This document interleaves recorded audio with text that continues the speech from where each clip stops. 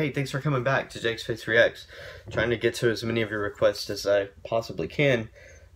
This one comes from one of my favorite YouTube usernames of all time, Person, P-E-R-S-O-N. I'm going to let that one sink in for a minute. And Person was kind enough to give me two options to choose from. So I randomly picked the first one.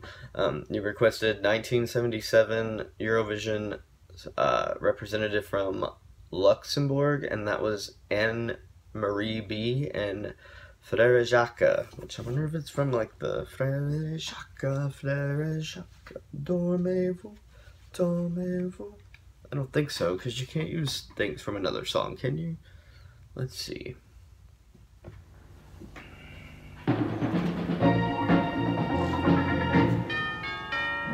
Hello, bells.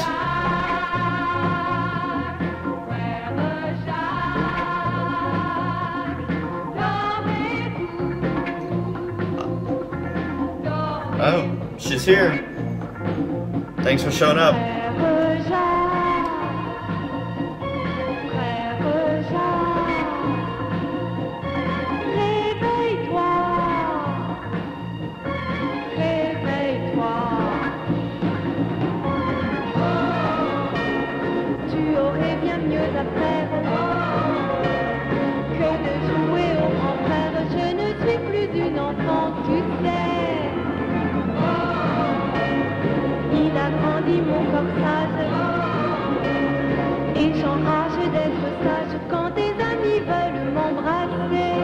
Look at that camera shot.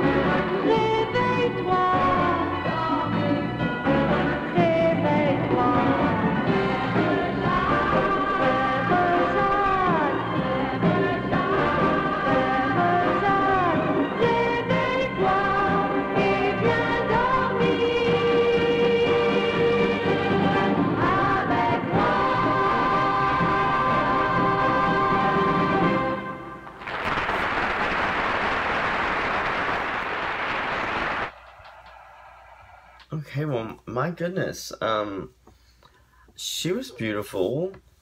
I love, like, everything about the sort of awkward, again, late 70s looks we had going on with sort of the laser light backgrounds and the, like, layered camera shots where you could tell that they were super happy that they figured out how to show like her and the backup singers from a far away angle off to the side, and then her like head on singing it. They were like, we have found the best way to show this ever, so we're gonna use this shot for almost the entire time. I didn't know you were allowed to use like parts of songs that already existed, because that was actually, I was kind of joking at the beginning when I sang to you part of Frère Jacques, but that it was really the words from that. I think, I guess that was allowed back then. I don't know. I like the orchestra.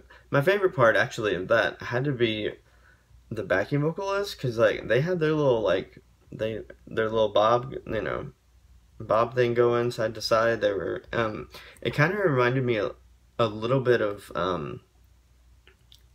sort of a more tame version of Maria Serafovich's song, right? When she had like the four female backing vocalists that were in traditionally male outfits, like tuxedos. That kind of reminded me of that. Obviously not the singer and not the song itself, but just the backing vocalists and, you know, how they were styled. That like swept me away to like, I don't, you know what, I don't even know where Luxembourg is. I'm assuming it must be close to France because she was singing that whole thing in French, and it was pretty good French at that. Um, that was, it's always interesting to sort of hear entries from countries that I don't know it because they haven't been a part of the Eurovision experience since I've been a part of it. But that was, she had the full 70s vibe going there. Like, wow. Okay, Luxembourg. Okay. You're probably close to France. That would be my guess. Peace. No, I really did. I went back there and tried to find... I tried to find it on the map. It's not on there. It's either not on that map because the name is too long and the country is like too tiny to write that many letter. I don't know. I couldn't find it though. I tried.